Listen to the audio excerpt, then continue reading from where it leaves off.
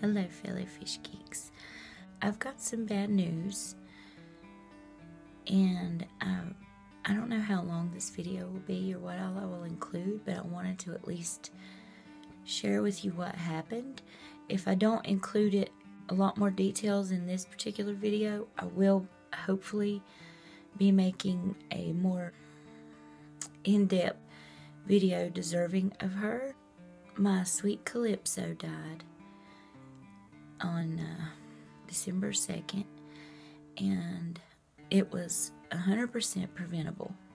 It was my fault, and I feel terrible about it.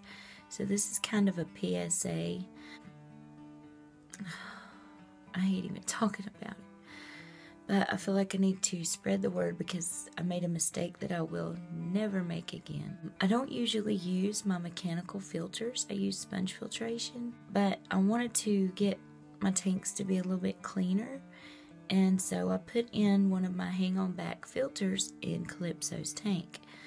I've got a 10-gallon and I divided it between her and Sophia, which turns out is a boy. I'm not used to using it, and so I thought that I had everything good to go on it, and I want to say about 3-4 days after I redid their tank and started using that filter, I looked, okay, she always comes to the front and she always greets me. She's just like a little water puppy is what I call some of my fish. But I happened to look over and I saw her before I went to go get my daughter off the bus. And when I got back, she wasn't there.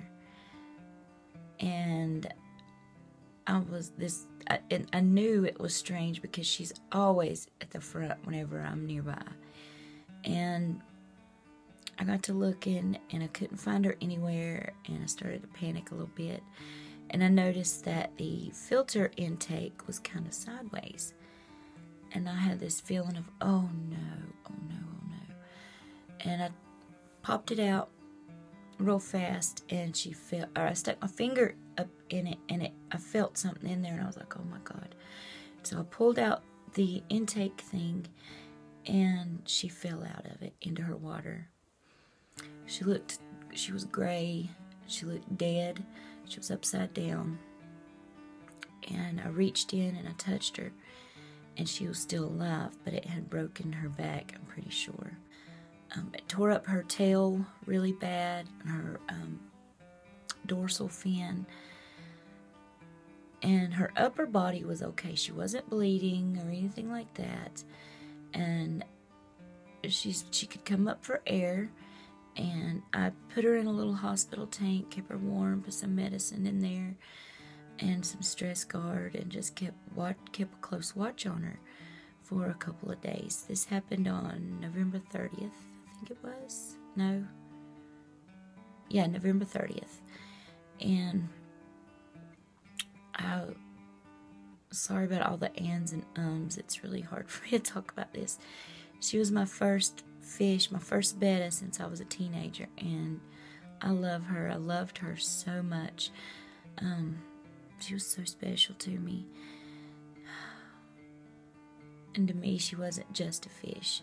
But anyway, after monitoring her for a couple of days, it was probably about 1 a.m. on Saturday night, technically Sunday morning, and I was watching her, and she was resting. I put her floating log in the hospital area so she wouldn't have to swim up so far because she was struggling to get up to the surface to get air. So I made it small enough where she could have her heat and everything and her floating log and be safe, but also have an easier time. Well, it got to the point where when she would go up to get air, it would bubble right back out of her, and she couldn't stay afloat on her own, and her swim bladder apparently was messed up, but she was like bobbing around and breathing really, really heavily. And I know this is controversial, and I did not want to do this, but I was not going to let her suffer. She was not going to live, and there was no point in dragging out her misery. So I had to euthanize her around 1:30, around 2 a.m. on Sunday morning, December 2nd. It was so hard to do. It was so difficult, and it broke my heart, and I still cry over her. I can't stand to look in her tank. She's not there, and she always comes to the front to see me. But I miss her, and I'm so sorry that I let this happen to her. But I'm sharing it so that you guys won't let it happen to your own fish. And sorry about the waterworks. I just feel so awful and so irresponsible. But please make sure your filters are safe. Everything in your aquarium is covered so they can't get hurt. And cherish your little fishies. They're not just fish. They're pets. They're creatures with little emotions and hearts and minds and lives. And they deserve the best that we can give them. My other fishies are doing fine. I've got Odysseus. He had to be put in the little hospital tank because his fins, he's just never fully recovered from the accident he had in the spring where he disappeared. But anyway, I'm treating him with some different things to try to see if I can help him. But everybody's good. And I'm just really sad, and I miss my girl. But I'm very thankful that I got to spend the time that I got to spend with her, loving her, and making her life as good as I possibly could. And yeah, just pay attention to what you're doing and don't repeat my mistake, please. Thank you, and I hope everybody's doing well. Mwah.